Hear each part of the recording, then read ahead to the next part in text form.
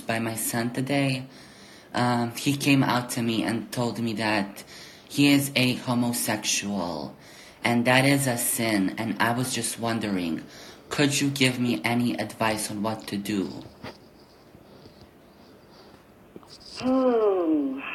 I was wondering, kicking him out and basically putting him in a conversion camp. And if that does not work, I would just have to kill him. No.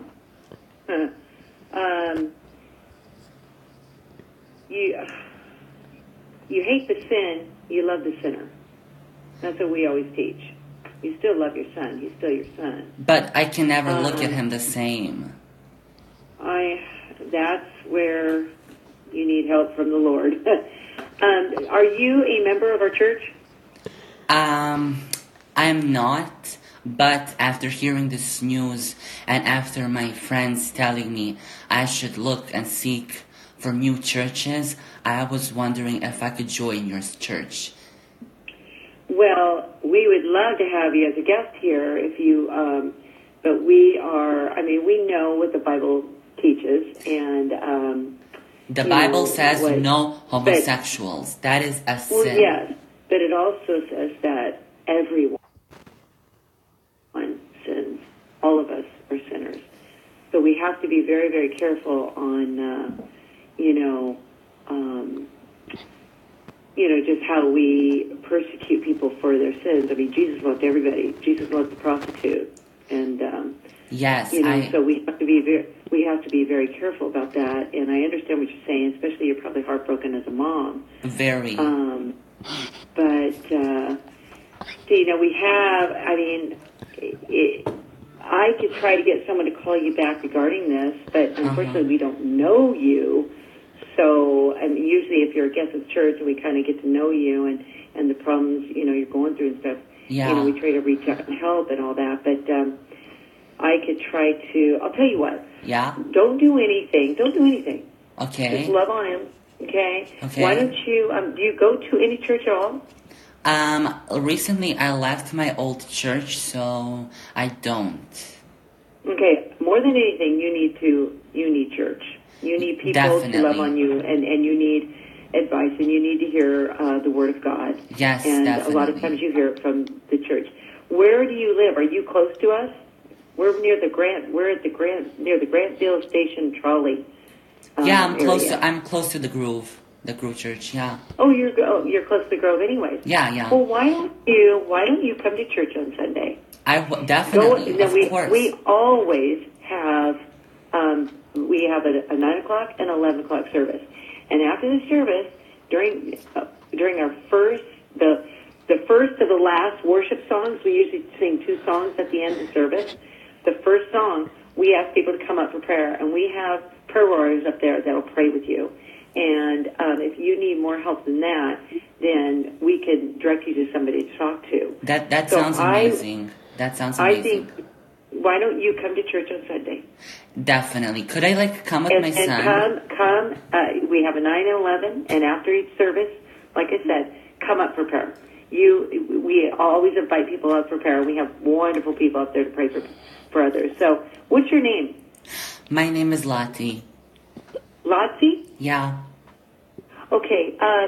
I normally come for service, and my name is Joe. Okay. But you know what? We have wonderful people here all over looking at, especially if we notice that you're a new person. We just, boom, we come, we introduce ourselves, whatever. But if you want to ask for me, I normally come for service.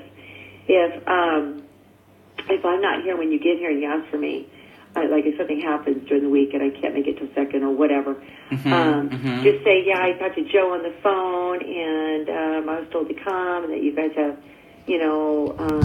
opportunity to pray, pray with people, blah, blah, blah. And they'll talk with you and all that. But definitely, hon, don't shun your son. We're all sinners. And I think it's wonderful how God did that. I love the fact, and it's really saved me a lot of times too with friends and family, where I find myself looking down at somebody like, oh, I'm better than that. But you know what? We're not. We're not. And I love what the Pastor John says up on stage. He says, you don't feel like you're good enough? Good. Come join us. You know, if you think that you're too good, it's okay. Come join us. We're all hypocritical too, so come on. You know, I mean, I just love how he does that. And it kind of releases me a little bit when I think about how God set that up, that we are all sinners. Not one of us can throw a stone. Yeah, I agree. The only perfect one is Jesus. So just love on him. Try to think about how hard it was for him to come forward to you. He didn't. It was his boyfriend. His boyfriend came to my house with some videos of them. I kicked the boy out. It was disgusting. The videos he showed me. So his boyfriend is not very respectful at all, is he? No, they broke up, I guess, and he showed me the things I saw, the pornographic. Have you talked to him yet? I did not. I just told him his mom is very disappointed at him, and I told him that we would disown him. This is unacceptable. He needs God right now, and he is refusing to speak to everyone in the house, and this is just plain rude and disrespectful. Well, the reason he's probably refusing to talk to anybody in the house is because he knows he won't be heard anyways. I'm just lost and I don't know what to do anymore. I know. He does not have God in him. I'm so sorry. I can't imagine how you're feeling. The only thing is if you have a chance to talk to him, you could tell him, I mean, I am so disappointed in your actions, but you can tell him how much you love him anyways, and that you will never disown him. I mean, you can't disown your own son. But, you know, just keep your eyes on how, you know, the relationship you guys used to have. And God willing, you know, maybe he just needs to be loved on and maybe see that he's damning himself. You know, I mean, he's lost. So not only are you hurting, think about how he must be feeling also. Definitely. And Satan has such a hold on us in this world, especially today. You know, with how everybody's coming out and proud of it. And you have Gay Day at Disneyland. You have the gay parades, and you have, you know, so much stuff. And so, you know, but God still loves him. My baby boy. God still loves your son.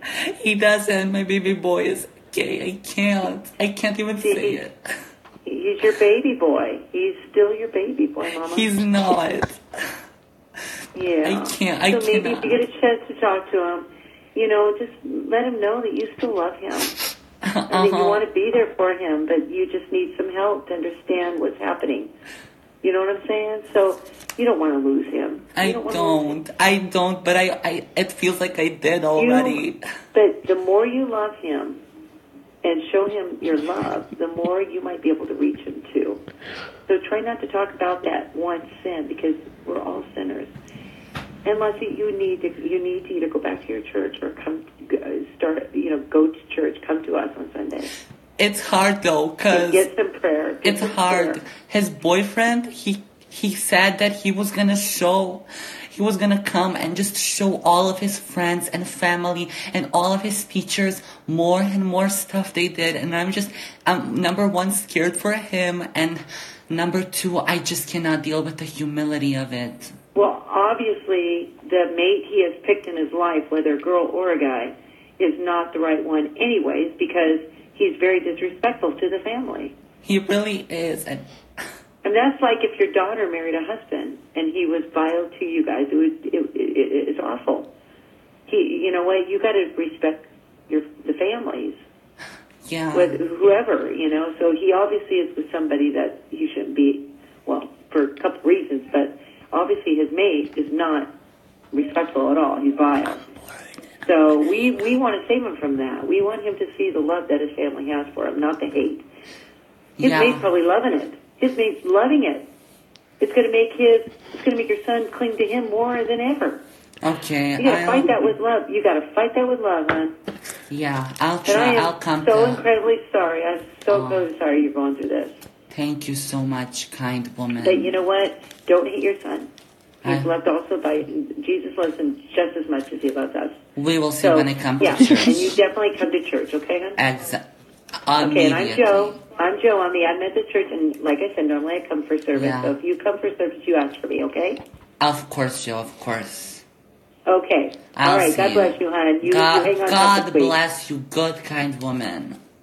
Oh, well, you keep praying, okay? Keep praying this week. Every single day, of course. Every single day. I will see you at church. Goodbye. Okay, hon. All right. All right. Talk to you soon. Bye bye. What? She was so kind, not gonna lie. Oh my god. You know, you always see this woman